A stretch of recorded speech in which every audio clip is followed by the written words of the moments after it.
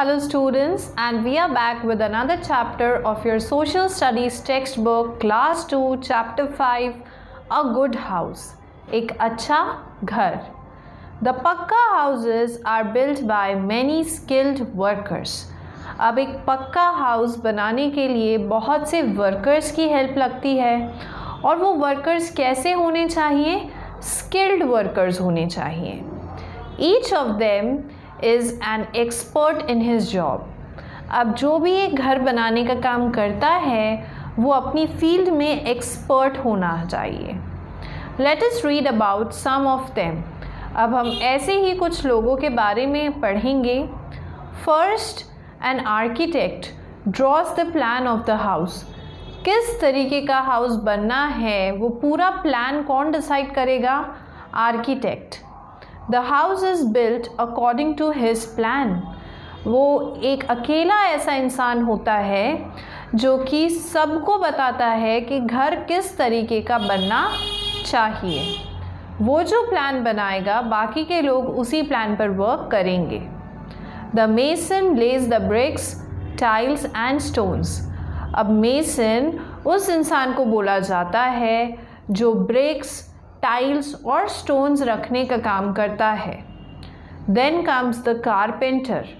The carpenter makes the doors and windows. Carpenter क्या करेगा?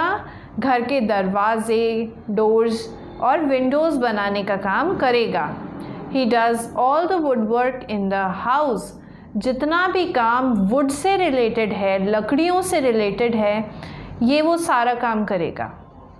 The electrician lays the wires and the cables. He also fixes lights and fans. अब electrician क्या करेगा? पूरे घर में वायर्स एंड केबल्स लगाएगा, फ़ैन लगाएगा, लाइट्स लगाने का काम करेगा. The plumber lays the pipes for water supply and fits taps at water tanks. अब जो प्लम्बर है पूरे घर में वो पानी के पाइप्स को लगाएगा, टैप्स लगाएगा और जो हमारे वाटर टैंक्स हैं वो भी यही लगाएगा. The painter white washes and paints the house. Finally जब घर बनकर रेडी हो जाता है तो पेंटर उसे अच्छे अच्छे कलर्स में पेंट कर देता है. तो यहाँ पर हमने 6 डिफरेंट लोगों के बारे में पढ़ा. ये लोग अपना अपना स्पेसिफिक काम में बहुत एक्सपर्ट हैं और जब ये सारे लोग साथ में मिलकर कोई काम करेंगे तभी जाकर आपका घर कंप्लीट बन पाएगा.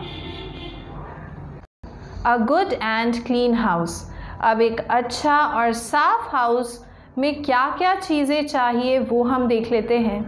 A house is healthy and comfortable only when it is clean. एक हाउस तो है लेकिन वो हेल्दी और कंफर्टेबल कब होगा? जब वो साफ रहेगा, क्लीन रहेगा. A good house has many Windows and doors to late in fresh air and sunlight. Sunlight kills germs. एक अच्छे घर में बहुत सी खिड़की एंड डोर्स होते हैं. क्यों होते हैं? जिससे कि फ्रेश एयर अंदर आए, सनलाइट अंदर आए और सनलाइट की हेल्प से जो हाउस के अंदर के जर्म्स होते हैं वो मर जाते हैं. A good house has wire mesh on doors and Windows. It prevents flies and मस्किटोज़ from entering the house. Wire mesh होती है जाली.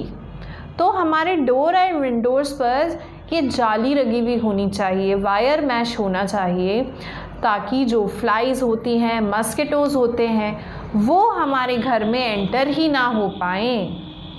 Then a good house is always kept clean by sweeping, dusting and mopping. अगर आपको अपने house को साफ़ करना है, साफ़ करने के लिए आपको स्वीप करना रहेगा, डस्टिंग एंड मॉपिंग करनी रहती है. A good house is where toilets, bathrooms and wash basins are regularly cleaned and kept dry. जब भी आपके टॉयलेट्स हैं, बाथरूम्स हैं या वॉश बेसिन्स हैं उन्हें आपको टाइम टू टाइम क्लीन भी करना है और हमेशा ड्राई रखना है, सूखा रखना है. इन a good house good things are kept in their proper places. एक अच्छे घर में सारी चीज़ें उनके सही जगह पर रखी हुई होनी चाहिए। A good house has a covered dustbin to throw garbage इन। एक अच्छे घर में जो डस्टबिन होता है वो कवर्ड होता है, और वो डस्टबिन कवर्ड क्यों रहेगा? जिससे कि जो हमारे गार्बेज की स्मेल है वो पूरे घर में नहीं आती है। ये कुछ तरीके हैं जिससे आप अपने हाउस को क्लीन करके रख सकते हो। इस चैप्टर में हमने 2 चीज़ें पढ़ी। नंबर 1, अगर हमें एक पक्का हाउस बनाना है तो हमें बहुत से स्किल्ड लोगों की ज़रूरत होती है। कौन कौन से लोग थे हमने वो पढ़ा।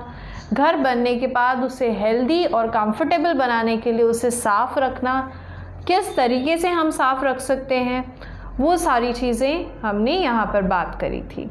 So this was all about your chapter. I hope you understood. Thank you so much.